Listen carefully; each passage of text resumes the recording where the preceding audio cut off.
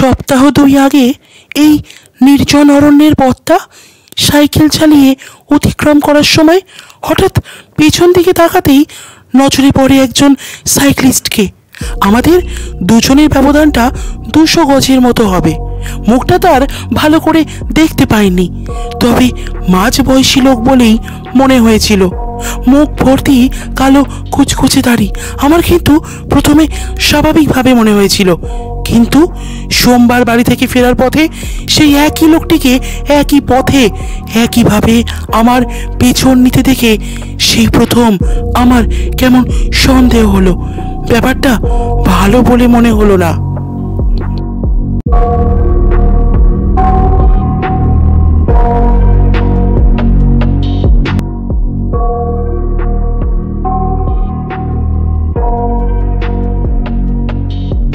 গল্প and co চ্যানেলে আপনাদেরকে স্বাগত।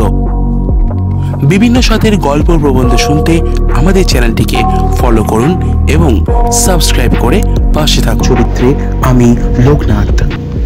শুরু হচ্ছে স্যার আর্থার কোনান ডয়েলের শার্লক হোমসের গল্প the adventure of solitary cyclist. Mister Sherlock হোমসকে বিভিন্ন জটিল কেস নিয়ে প্রায় 8 বছর ব্যস্ত থাকতে হয়েছিল। 1895 সাল থেকে 1901। 1895 সালের 23শে এপ্রিল মিস ভায়োলেট স্মিথের নাম আমি প্রথম শুনতে পাই। বারটি ছিল শনিবার। এটা আমার ডায়েরির পাতায় লেখা ছিল। মেয়েটির উপস্থিতি আমার মনে আছে। হোমসের কাছে অত্যন্ত অভাবনীয় হয়েছিল, কারণ সেই সময় সে তার মক্কেল জন ভিনসেন্ট হার্বেলের একটা জটিল কেসের সমাধান করতে গিয়ে হিমশিম খেতে হয়েছিল। তাই তার পক্ষে নতুন কোনো কেস নেওয়া সম্ভব ছিল না। তবু মিস স্মিথের বারবার অনুরোধে অবশেষে তার কথা রাখতে হয়েছিল তাকে। পরে অবশ্য মেয়েটির সঙ্গে কথা বলতে গিয়ে সে খুবই আগ্রহী হয়ে উঠেছিল তার সম্পর্কে।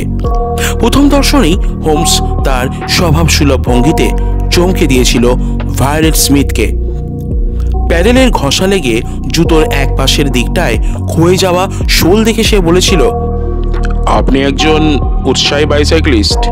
তারপর দস্তানাহীন অনাবৃত হাতের আঙুলের সামনের দিকের চ্যাপটা ভাব লক্ষ্য করে বলেছিল, পেশাটা মনে হচ্ছে গান বাজনার। গায়ে রং দেখেই বলেছিল, আপনি থাকেন তো গ্রামেই? হ্যাঁ মিস্টার হোমস, আপনার সব কথাই ঠিক মিস্টার হোমস। আপনি ঠিকই বলেছেন। সাইকেল চালাতে খুব ভালোবাসি। গানের শিক্ষয়িত্রী আমি। আর আমি ফার্নহ্যামের কাছে শাড়ির সীমানায় থাকি। আপনার কাছে আমি এসেছিলাম। মিস ভায়োলেট স্মিথ একটু সময়ের জন্য কি ভাবল, তারপর বলতে শুরু করলো এইভাবে, আমার দুর্ভাগ্য যে আমার পিতা জেমস স্মিথ অল্প কয়েকদিন আগেই মারা গেছে। ওল্ড ইম্পেরিয়াল থিয়েটার অর্কেস্ট্রা পরিচালনা করতেন। বাবার মৃত্যুর পর আমাদের সংসারের অবস্থা খুবই খারাপ হয়ে ওঠে।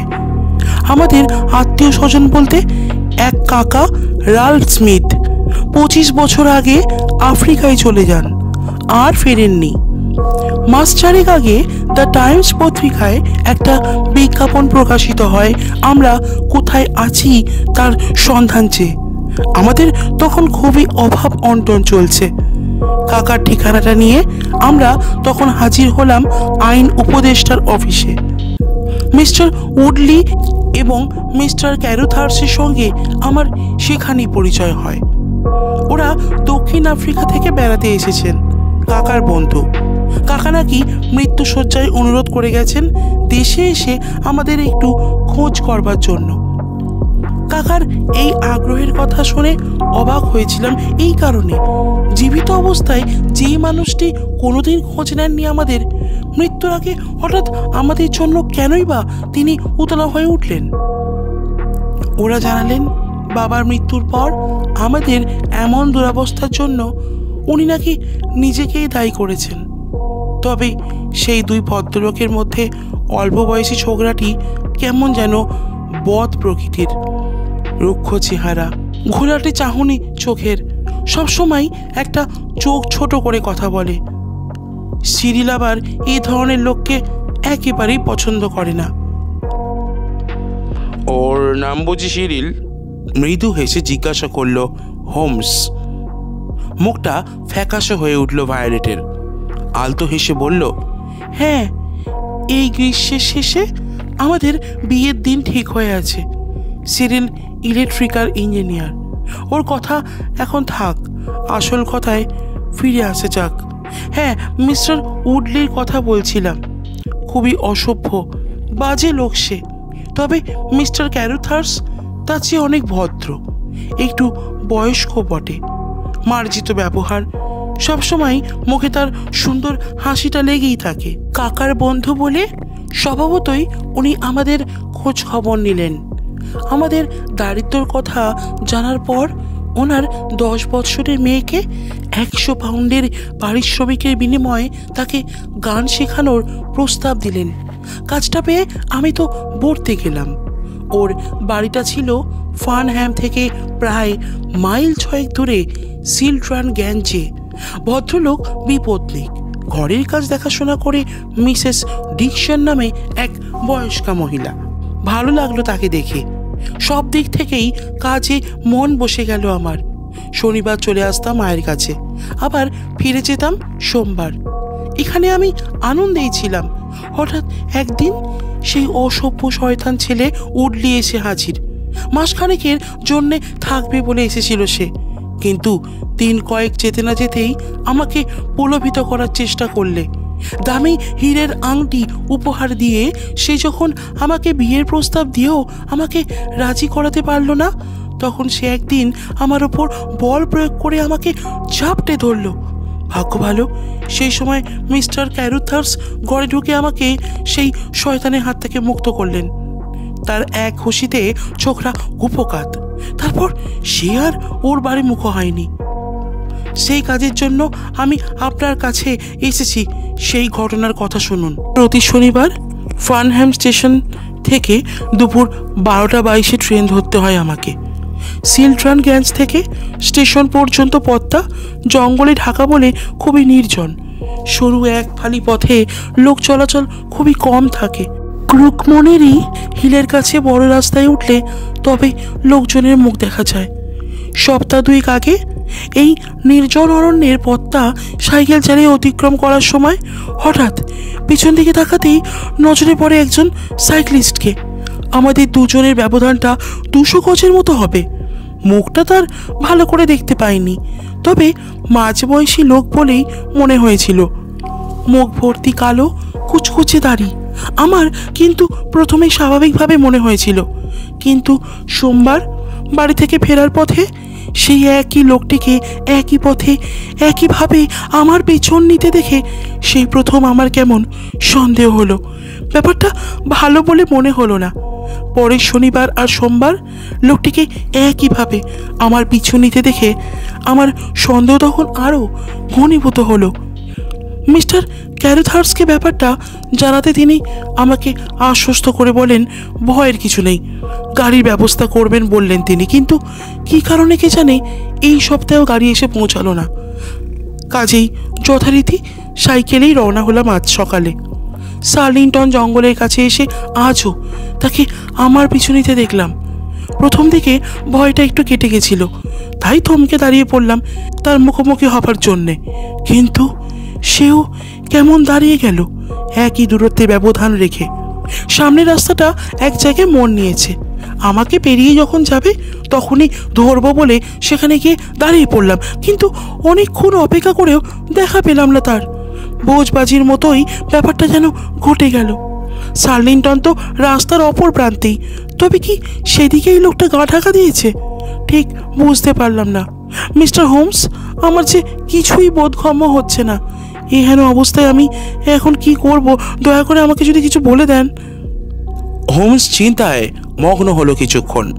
তারপর সে জিজ্ঞাসা করল, যার সঙ্গে আপনার বিয়ে হওয়ার কথা তিনি থাকেন কোথায়? আপনি যেটা মনে করেছেন সেটা নয়। কভেন্ট্রিতে মিডল্যান্ড ইলেকট্রিক কোম্পানিতে সে কাজ করে। এইভাবে সে ছেলে মানুষই করতে আসবে না। বেশ তো, অন্য কারো কথা মনে করে দেখুন, যে আপনার দৃষ্টি আকর্ষণ করতে চায়, যে আপনার স্তাবক হতে পারে।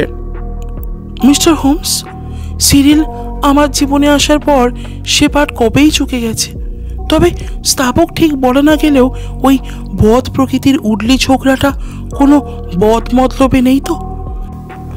আবার মেয়েদের চোখকে ফাঁকি দেওয়া যায় না, তাই এক এক সময় মনে হয় মিস্টার কারুথার্স ইদানিং আমার ব্যাপারে যেন একটু বেশি সচেতন হয়ে উঠেছেন। কি জানে, হয়তো আমার দেখার বা বোঝবার ভুলও হতে পারে। ভদ্রলোক তো শুনেছি দক্ষিণ আফ্রিকায় সোনার শেয়ার বাজারে টাকা পাঠান, প্রচুর মুনাফা, তবু একটা নিজস্ব গাড়ি ঘোড়া নেই। কারণটা ঠিক বোধগম্য হচ্ছে না আমার। এখন যা কিছু করবেন আমাকে একটু জানিয়ে করবেন, দেখছি আমি আপনার কি করতে পারি। এরপর মিস স্মিথ চলে গেলে পর হোমস তার চুরুটে অগ্নিসংযোগ করে বলল, এক অদ্ভুত কেস ওয়াটসন, তাই অনেক কিছুই ভাববার আছে। মিস্টার ক্যারুথার্স আর উডলি দুজন ভিন্ন প্রকৃতির লোক, তবু ওদের মধ্যে যথেষ্ট ঘনিষ্ঠতা আছে। তাই যদি হয় তাহলে ওদের মধ্যে প্রকৃত সম্পর্কটা কি? র্যালফ স্মিথের ভাইয়ের পরিবারদের ব্যাপারেই বা ওদের এত মাথা ব্যথা কেন? তাছাড়া সার্লিংটন হলের বাসিন্দাদের ব্যাপারেও একটা প্রশ্নের চিহ্ন দেখা দিয়েছে। আর একটা ব্যাপার দেখো, দ্বিগুণ বেতন দিয়ে যিনি তার মেয়ের গানের একজন শিক্ষয়িত্রী রাখলেন, নিজের ব্যবহারের জন্যে একটা গাড়ি কিনতে পারেন না। ওয়াটসন, এখন আমি ভীষণ ব্যস্ত, যেতে পারছি না। তা তুমি যদি ঘটনাস্থলে গিয়ে একটু খোঁজ খবর নিয়ে আসো তাহলে ভালো হয়। হোমসের পরামর্শ মতো সোমবার সকালেই ফার্নহ্যামে গিয়ে সার্লিংটন জঙ্গল খুঁজে বার করতে কোনো অসুবিধে হলো না। ঝোপের পাশে একটা ভালো জায়গা দেখে লুকিয়ে রইলাম।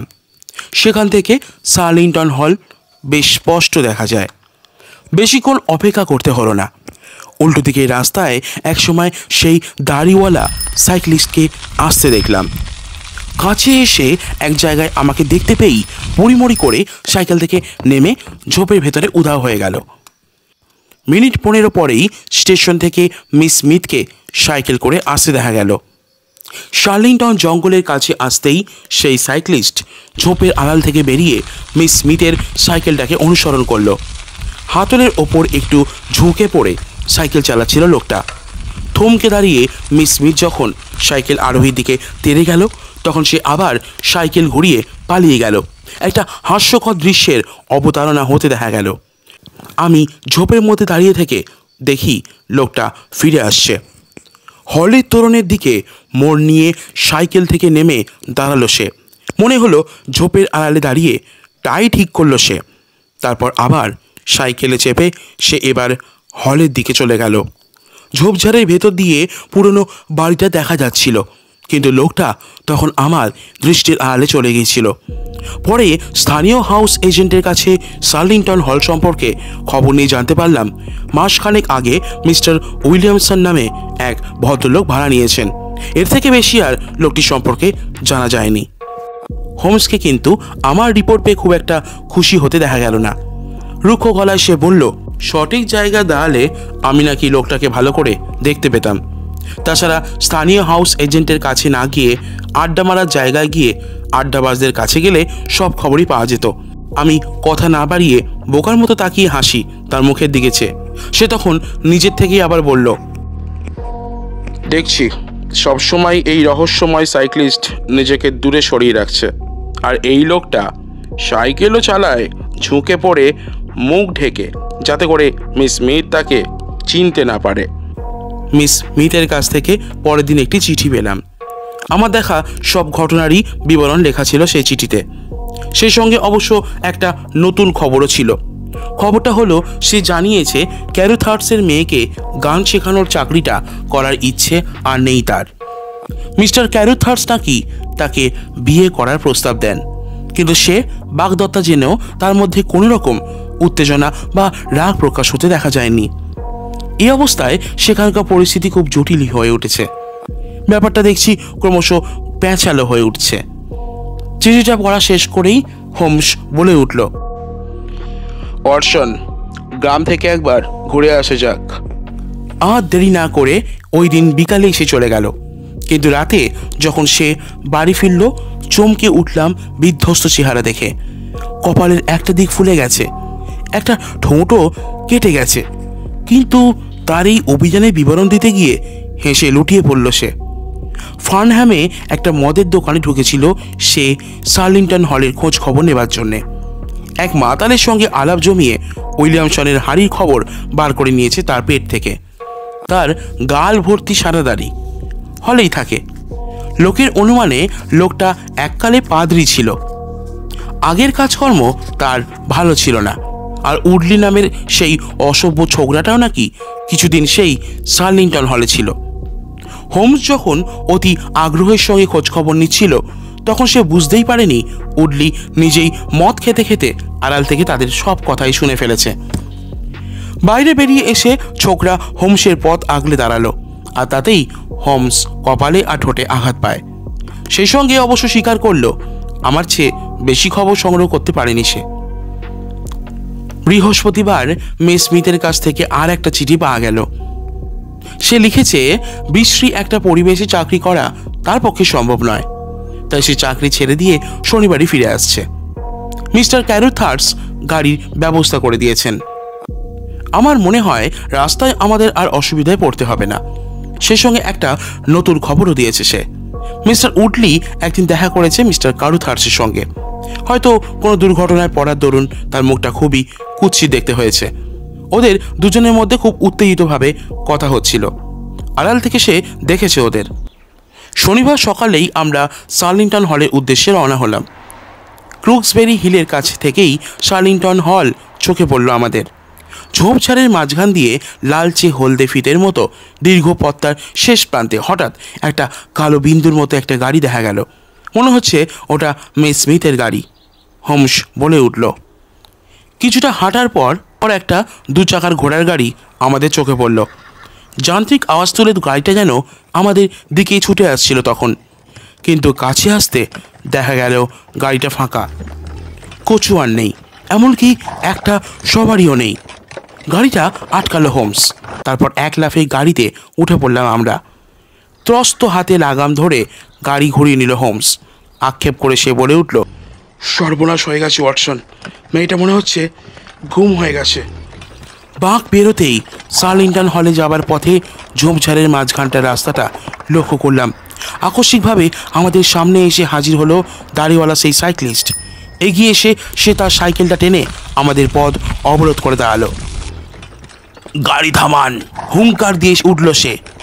সঙ্গে সঙ্গে গাড়ি থেকে নেমে দাঁড়ালো হোমস। আরে আপনাকেই তো খুঁজছি। হোমস বলে উঠল। মিস ভায়োলেট স্মিথ কোথায়? এ প্রশ্ন তো আমারও। তার গাড়ি হাঁকিয়েই তো আপনারা এলেন। মিস স্মিথের ওই পদের আশঙ্কা করেই আমরা ফাঁকা গাড়িটায় উঠে পড়েছিলাম। ওহ, কি সর্বনাশ! হতাশ গলায় প্রায় আর্তনাদ করে উঠল আগন্তুক। ঈশ্বর রক্ষা করুন ওকে। এখন বেশ বুঝতে পারছি ওই শয়তান উডলি আর বদমাস পাদ্রিটা গুম করেছে মেয়েটিকে। মনে হচ্ছে আপনার ওর বন্ধু। চলে আসুন আমার সাইকেলের পেছন পেছন, যেভাবেই হোক ওকে বাঁচাতেই হবে।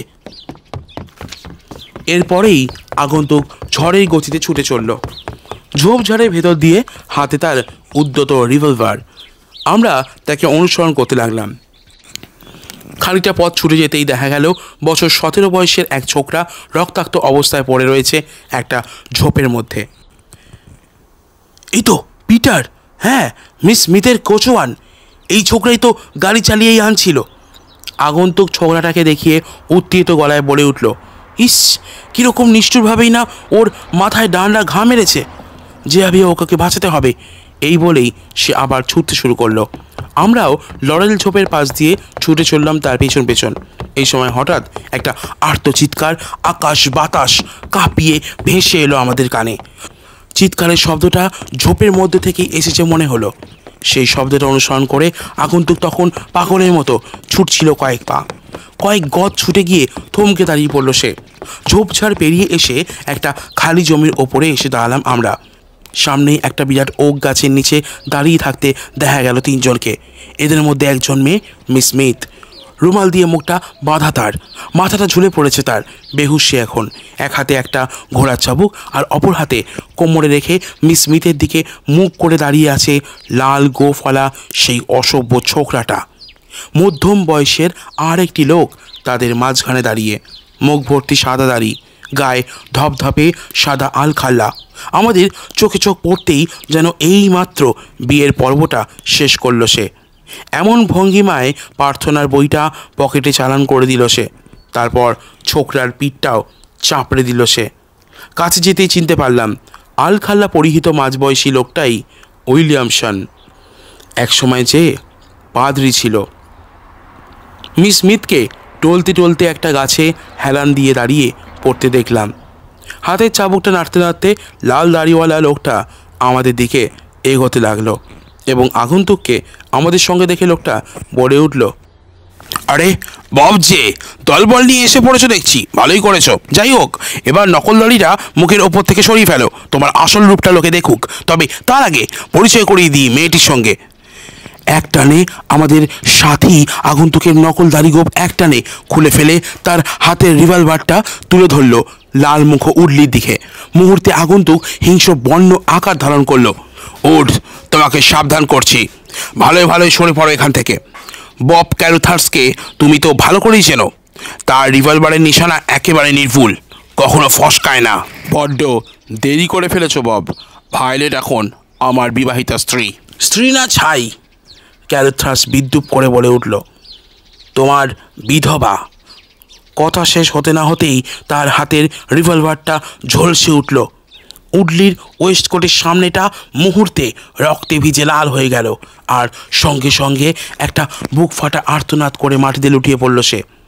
ওদিকে পাদ্রী তার আলখাল্লার পকেট থেকে রিভলভার টেনে বার করতে যাচ্ছিল, কিন্তু হোমসের হাতের উদ্যত রিভলভারটা চোখে পড়তেই সে তার হাতটা গুটিয়ে নিল। তার হাতের রিভলভারটা হোমসের কথা মতো নিয়ে নিলাম, কিন্তু ক্যারুথার্স আপত্তি করতেই হোমস ফুঁসে উঠল। আপনাকে মনে করিয়ে দিই, আমি শার্লক হোমস। পুলিশ আসার আগেই তাদের কর্তব্য আমাকেই করতে হবে। এই কথা শুনে ক্যারুথার্স চুপ মেরে বিস্ফারিত চোখে তাকিয়ে রইল হোমসের দিকে। অদূরে ছোকরা কচুয়ান ভয়ে সিটিয়েছিল। দ্রুত একটা চিরকুট লিখে ছোকরার হাতে সেটা দিয়ে ফার্নহ্যাম থানায় দিয়ে আসতে বলল। এখন এখানকার সব কিছুই হোমসের হাতের মুঠোয়। হোমসের আদেশ মতোই ক্যারুথার্স ও উইলিয়ামসন উডলিকে বাড়ির মধ্যে নিয়ে গেল, আর আমি নিয়ে এলাম মিস স্মিথকে। বেচারি তাকে কেন্দ্র করে এমন হুলস্থুল ব্যাপার দেখে সে তো স্তব্ধ হতবাক, তার মুখে কথা নেই। উডলিকে পরীক্ষা করে দেখলাম এই যাত্রায় বেঁচে যাবে সে। হোমসকে কথা বলতেই ক্যারুথার্স উত্তেজনায় লাফিয়ে উঠল। শয়তানটা বেঁচে যাবে, ওকে আমি খতম করে ছাড়বো, তা না হলে ও বেঁচে থাকা পর্যন্ত মিস স্মিথের স্বস্তি থাকবে না। ওর জন্য আপনাকে ভাবতে হবে না, হোমস তাকে থামিয়ে দিয়ে বলল। তাছাড়া ওটা আদৌ দুশ্চিন্তার বিষয়ই নয়। মিস স্মিথকে কোনোদিনই উডলির বউ হতে হবে না। বিয়ে দেবার লাইসেন্সই নাই মিস্টার উইলিয়ামসনের, তাই এই বিয়ে অসিদ্ধ। মিথ্যে কথা, বিয়ের জন্যে আনানো লাইসেন্স আমার পকেটেই আছে। সে তো খুব ভালো কথা। কৌশলে আনানো লাইসেন্সের বলে বলপূর্বক বিয়ে দেবার অপচেষ্টার ফলটা যে কি হতে পারে তা খুব শিগগিরই টের পেয়ে যাবেন। তবে মিস্টার ক্যারুথার্স, আপনি আচমকা রিভলভার থেকে গুলি না ছুড়লেই বুদ্ধিমানের কাজ করতেন। হ্যাঁ মিস্টার হোমস, আপনার কথাই ঠিক, কিন্তু ওই শয়তানটা একটা পিশাচ, খুনি, পুরো আফ্রিকা মহাদেশের একটা ভয়ের কারণ। সরল নিষ্পাপ ভায়োলেটকে আমি মন থেকে ভালোবেসেছিলাম। ওর মতো অমন ভালো মেয়েকে ওই শয়তানের খপ্পরে পড়তে দেখে মাথা ঠিক রাখতে পারিনি। এই জানোয়ারগুলো ওত পেতে রয়েছে ওর জন্যে, তাই ওদের হাত থেকে রক্ষা করার জন্যে এতদিন ওকে আড়াল করে রেখে এসেছিলাম। আমার বাড়িতে চাকরি দিয়ে ওকে একদিনের জন্যও বাইরে যেতে দিইনি। এমনকি যখনই কখনো ও একলা বেরিয়েছে, আমি তখন যাতে কেউ চিনতে না পারে তাই নকল দাড়ি লাগিয়ে সাইকেলে চড়ে ছদ্মবেশে ওর পিছু নিয়েছি, ওকে কোনো বিপদ যাতে স্পর্শ করতে না পারে। যদিও বুঝতে পারতো আমি ওর পিছু নিয়েছি, তাহলে পরে একদিনও আমার চাকরিতে থাকতো না ও। এই বলে সে তার পকেট থেকে একটা তার বার্তা বার করে দেখালেন। বৃদ্ধ মৃত, ছোট্ট দুটি শব্দ। তার বার্তাটি পাবার পরেই বোঝা গেছে মিস্টার হোমস ওরা আর থেমে থাকবে না। এখন সব কিছুই স্পষ্ট হয়ে গেছে আমার কাছে। হোমস বাধা দিয়ে বলে উঠল, তার বার্তা পেয়ে কেন যে ওরা মরিয়া হয়ে উঠে পড়ে লেগেছিল, শুনুন, আমিই শোনাচ্ছি। এরপর আশ্চর্যভাবে এক অদ্ভুত ষড়যন্ত্রের কাহিনী শোনালো হোমস, আর ক্যারুথার্স মাঝে মাঝে অজানা তথ্য সংযোজন করলেন মাত্র। হ্যাঁ, যা বলছিলাম, উডলি আর ক্যারুথার্স এমনই একটা ষড়যন্ত্রের পরিকল্পনা নিয়েই এসেছিল দক্ষিণ আফ্রিকা থেকে। বৃদ্ধ রালফ স্মিথের সঙ্গে পরিচয় ছিল তাদের। তারা জেনেছিল মৃত্যুর পরে তার সব সম্পত্তি পাবে তার ভাইজি ভায়োলেট। তাই দুজনে তখন ঠিক করে এদেশে এসে মেয়েটির মন জয় করে বিয়ে করবে। অন্যজন বকরা নেবে সম্পত্তির। উড মিস স্মিথকে জাহাজে বাজি ধরে জিতেছিল। ঠিক হয় সেই বিয়ে করবে ভায়োলেটকে। এখানে এসে তাদের পরিকল্পনা মাফিক মিস স্মিথকে চাকরিতে বহাল করা হয়। কিন্তু মিস স্মিথের সঙ্গে ভালোবাসার জাল বুনতে গিয়েই প্রথমেই ধাক্কা খেল উডলি। তার মতো একটা গোয়ার খুনি গুন্ডাকে দেখেই চিনতে পেরেছিল মিস স্মিথ। এরই ফাঁকে আর একটা ঘটনা ঘটতে দেখা গেল। ক্যারুথার্স নিজেও মিস স্মিথের পানিপ্রার্থী হয়ে গেলেন, তার প্রেমে পড়ে গেলেন। বাজি জিতে উডলির মতো ইতর লোক মিস স্মিথকে জয় করবে, তা হতে দিতে চাননি তিনি। মিস স্মিথকে নিয়ে প্রথমে তাদের দুজনে কথা কাটাকাটি এবং পরে হাতাহাতি হয়। উডলি তখন গা ঢাকা দিয়ে নতুন করে পরিকল্পনা করতে শুরু করলো। এই সময়ই পাদ্রি উইলিয়ামসনের সঙ্গে তার যোগাযোগ হয়। এরপর ক্যারুথার্স শোনালো বাকি অংশটুকু। তিনি বললেন, মিস স্মিথের স্টেশনে যাওয়ার পথেই সে আস্তানা নিয়েছিল সার্লিংটন হলে, তাই আমাকে নজর রাখতে হলো দুদিকেই। দুদিন আগে তার বার্তাটা নিয়ে এসে উডলি একটা রফা করতে চাইলো আমার সঙ্গে। সম্পত্তির ভাগ দিলেই চলবে, আর মিস স্মিথকে আমি বিয়ে করতে পারি। আমি তার প্রস্তাবে রাজি না হওয়ায় সে তখন শাসিয়ে যায়। যেভাবেই হোক সে মিস স্মিথকে বিয়ে তো করবেই, সেই সঙ্গে তার কাকার সব সম্পত্তি দখল নেবে। মিস স্মিথ চাকরি ছেড়ে দিয়ে আসছিল। আমি ওর গাড়ি ঠিক করে দিয়ে পেছন পেছন সাইকেলে চড়ে ছদ্মবেশে অনুসরণ করছিলাম ওকে, কিন্তু মাঝপথে গাড়ি থামিয়ে ওরা মিস স্মিথকে কিডন্যাপ করে নিয়ে যায়। এই পর্যন্ত বলে থামলেন মিস্টার ক্যারুথার্স। এবার হোমস বলে উঠল, মনে আছে তুমি বলেছিলে দাড়িওয়ালা সাইক্লিস্ট সাইকেল থামিয়ে ঝোপের ভেতরে দাঁড়িয়ে টাইটা ঠিক করে নিয়েছে? তখনই আমার ব্যাপারটা বোঝা উচিত ছিল। অল্প কিছুদিনের মধ্যে অসুস্থ উডলি পুরোপুরি আরোগ্য লাভ করল। মিস স্মিথকে অপহরণ আর তার উপর মানসিক নির্যাতনের অপরাধে উইলিয়ামসন আর তার সাজা হয়েছিল যথাক্রমে 7 বছর আর 10 বছর। ওদিকে উত্তরাধিকার সূত্রে মিস ভায়োলেট স্মিথ তার কাকার বিপুল অর্থ ও বিষয় সম্পত্তি পেয়েছিল, আর ওয়েস্টমিনিস্টারের বিখ্যাত বৈদ্যুতিক সাজ সরঞ্জামের প্রতিষ্ঠান মর্টন অ্যান্ড কেনেডির পার্টনার সিরিল মর্টনের স্ত্রী এখন সে। এতক্ষণ শুনছিলেন স্যার আর্থার কোনান ডয়েলের লেখা গল্প দি অ্যাডভেঞ্চার অফ সলিটারি সাইক্লিস্ট।